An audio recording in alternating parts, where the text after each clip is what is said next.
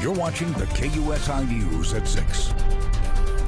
And welcome back to the KUSI News at 6. As many of us find ourselves looking at screens the majority of the day, many are becoming more concerned about their eyesight or getting annoyed with the fact that their eyesight is having problems. So here to talk about reversing eye problems through corneal reconstructive surgery is Dr. Manoj Motwani, and we have a couple of his patients, Lori Hales and Brad Thompson. So welcome. Thank you. Thank you for, first of all, developing this, because there is such a need.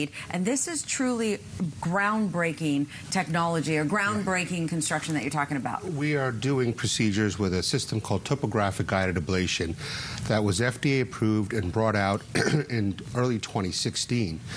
We initially used the system to create a better than normal human cornea, a more perfect cornea to create better than normal human vision. I wrote several papers on this, and we get better vision, clearer vision, more vision, better night vision. This is also something that can be used, for example, on athletes to decrease brain processing time and allow for faster reaction time. We believe that's the case also. And this is something that my patients like to call bionic vision. It definitely sounds that way. But what's more important to me is we can use this system to repair and restore and reconstruct corneas that have been damaged by disease, by trauma, or by past surgery. What we do with these is we can restore patients and vision in patients that have had past surgery, whether it's RK, LASIK, PRK, corneal transplant, all of these surgeries.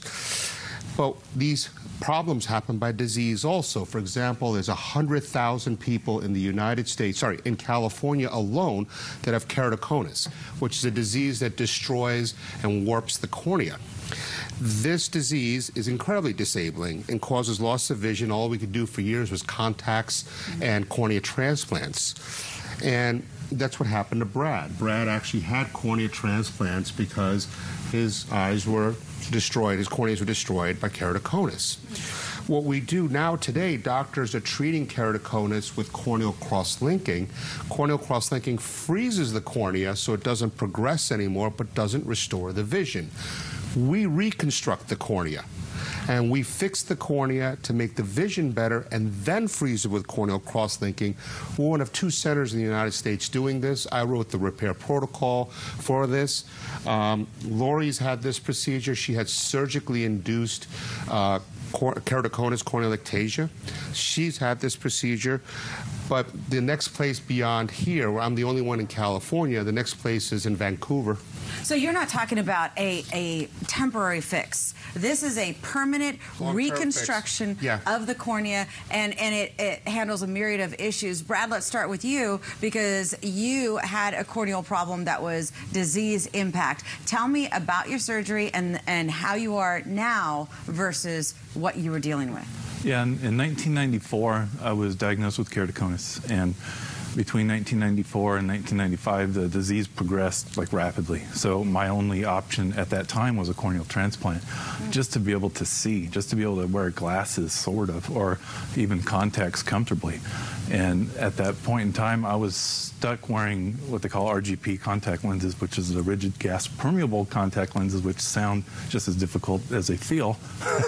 So I wore that for about 10 years, and it's just so disabling for me. I'm contact lens intolerant. You know, I kind of found myself right back to square one, feeling like I had keratoconus again, even though I had the transplants, and thanks to the organ donors that allowed that to happen. But so I ended up just searching out and going to Los Angeles. I thought that was maybe where I can get something done that had the technology. And I know that doctor wanted to help me the best he could, but I spent about 8 years commuting back and forth just to try to get some stuff done. And the surgeries that I had just regressed and came right back to where I was. And so I found myself kind of at a point where I just needed something out there. And sure enough, I was looking online and came across Dr. Motwani's paper.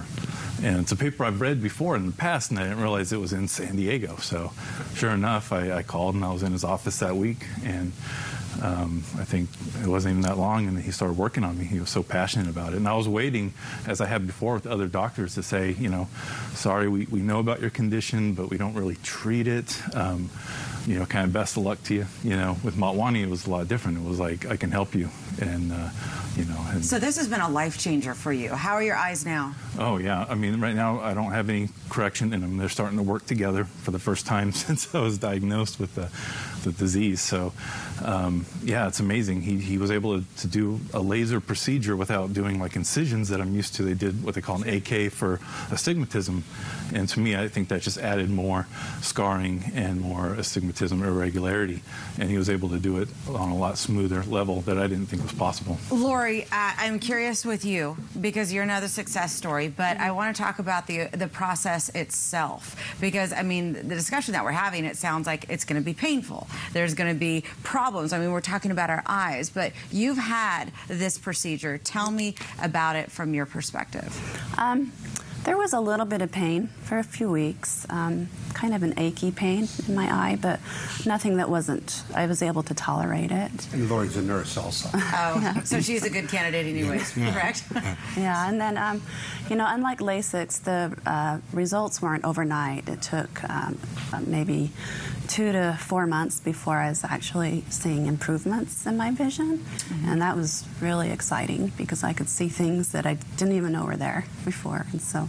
If somebody is hearing about this for the first time and they're on the fence, they don't know if they should research it more, maybe call the doctor and ask them, what would you say to that person as far as the difference this has made in your life? Oh, go for it. Yeah. Yeah, I just, I never wanted to have to wear glasses or contacts again. And I had LASIK that lasted for about 10 years. Then I started losing vision, and I wasn't a candidate for LASIK or PRK, and just by chance I found Dr. Motwani. She had surgically induced keratoconus, corneal ectasia. So the original procedure had caused her corneas to bulge forward, just like keratoconus, and warp them. So we had to actually reconstruct the corneas and then freeze them in a place with corneal cross-linking. Is anybody a candidate for this, or do you have to be at a certain age and have a certain amount of damage? Because that's certainly been one of the issues with LASIK. You can only tell once someone comes into me. Okay. And so what happens is we can pretty much work on almost anything as long as it's enough tissue. This is very exciting to hear about. This is revolutionary, and I think I really love what your patients are calling this, the bionic eye. Yeah, you know, this is one of those things, honestly. I've spent about 3 years straight just research, and I sort of brought myself out and said, we really need to let more people know about this. So thanks for having us on, because this just isn't available. You know, there's not many people doing this, and there's hundreds of thousands of people that need this. And there just is no one else out there. We appreciate your vision. We're, of course, going to link all of this on our website, because I know that we are sparking a lot of interest right now. So congratulations to you for getting the sight back, and thank you to the doctor for your vision, because, like I said, you're helping a lot of folks out there. So thank you very much. Can't wait to see what you got next up your sleeve, because I have a feeling you do. Anything as long as it's